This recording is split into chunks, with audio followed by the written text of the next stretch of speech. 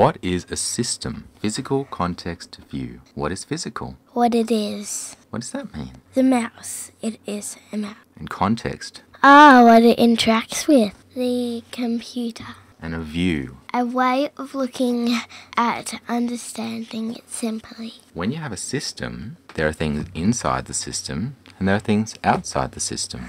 We have a system of interest, and outside of the system of interest, what is there? Well, there's a universe.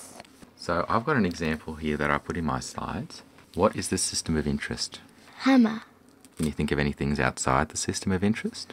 Wood, walls, nail, and people. There are things inside the system and there are things outside the system.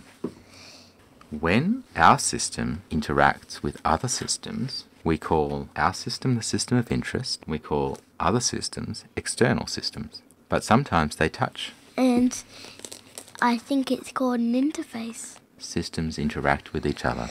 Interfaces can exchange data and energy and materials. Like any object. Well, what was your example before? A mouse.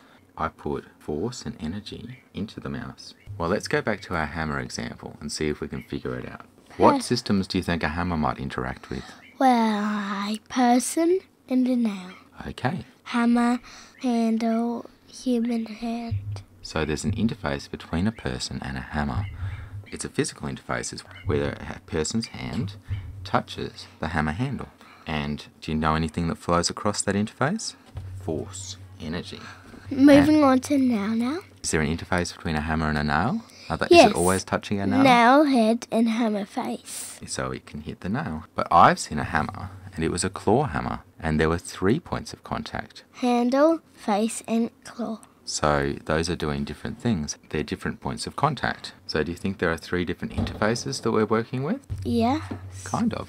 Instead of one interface between the hammer and the nail, it looks like there's 2 interfaces. They both are on the nail head, but one is an interface between the hammer face and the nail head, and the other is between the hammer claw and the nail head. And those 2 interfaces are really doing different jobs. You can take things like nails out of holes. But this diagram's starting to get a bit too complicated. What if we were trying to design an aeroplane? Do you think we could draw everything like this? It's already looking pretty complicated, and all we're talking about is a hammer. So here's another way to draw it. This is called a schematic view. So you can see the person, and you can see the hammer, and you can see the nail. I can see all those 3 systems, but the interfaces between them, I've just kept them simple. There's a hammer-person interface, and there's a hammer-nail interface. Although we know that one of them is at a hammer handle and a human hand, and the other one is made of 2 parts, we just try to keep it simple in a schematic view. We'd normally focus on interfaces being connection between 2 things, a relationship between the hammer and the nail, and we can design the interface and how it works later on.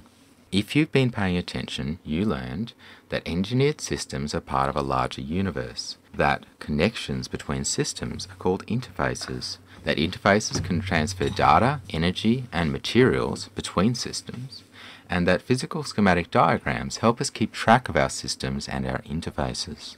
Next time, we'll do what is a system? The logical context view. The physical is what it is, but logical is what it does. If you like the video, rate, comment, and subscribe. Bye-bye!